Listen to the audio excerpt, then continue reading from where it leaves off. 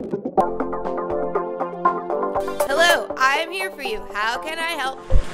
My name is Jody. I'm a student and I want to have sex. It's not rocket scientists, Josie. Just stand in front of a frat and wait. No, I want to have consensual sex. Weird.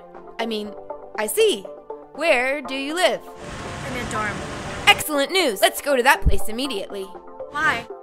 Because I am this country's most important non-firefighter public servant, I am going to show you how to have sex in a dorm.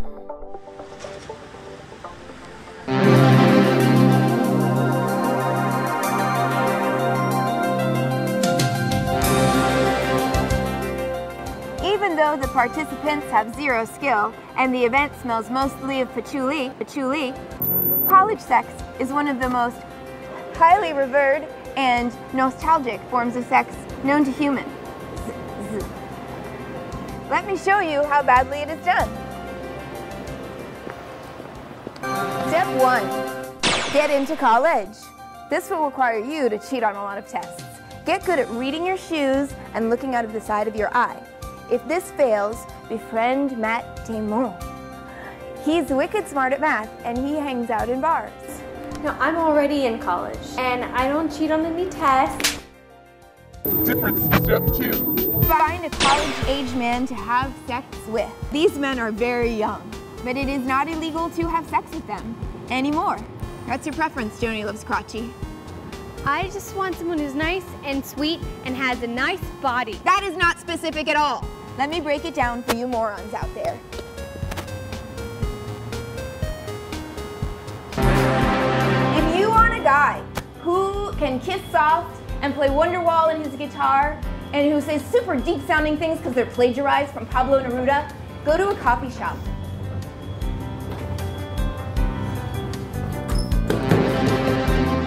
If you want a guy who seems sweet and will impress your mother, go fuck yourself. That guy's a serial killer and he's your TA. If you want a guy who's hung like a depressed freshman, go to the computer lab. Nerds have big dicks, they just don't know how to kiss. Which one do you want, buck tits? I want to go to the coffee shop. Terrible choice. It's your funeral.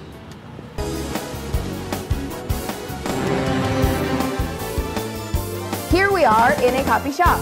Which one do you want? I want the ginger one. How do I get him? You take this original copy of Catcher in the Rye and you sit down. Hold that in front of your chest, no matter what!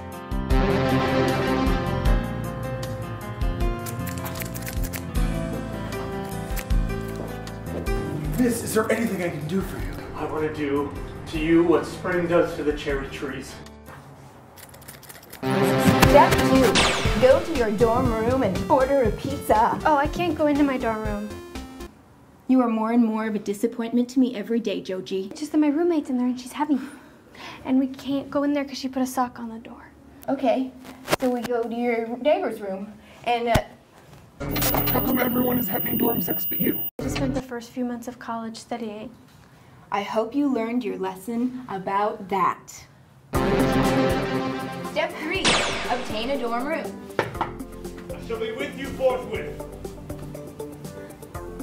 Who dares to wake me?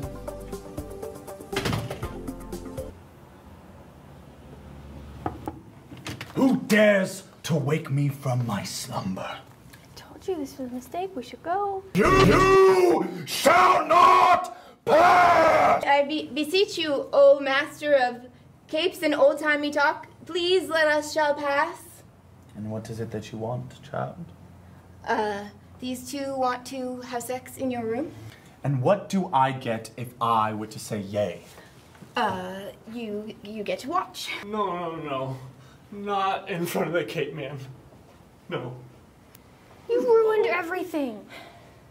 Or did I? Or did she? Yeah, I have a superpower too. It's to put you in the friend zone. We're not friends. We'll never be friends. We'll be in love till it kills us both. We'll fight and we'll shag and we'll hate each other until we quiver, but we'll never be friends. Love isn't brains, children, it's blood. Blood screaming inside you to do its will. I may be love's bitch, but at least I'm man enough to admit it. Is that Neruda? Better, Whedon.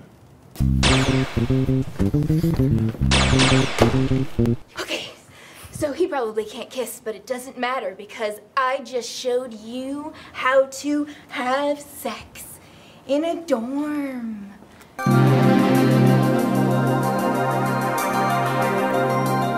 Hey, Ginger. Is, the Cape Man gone? Yes, did he scare you? Why don't I buy you a drink? Oh, I'm not old enough to go to a bar. I'm 17.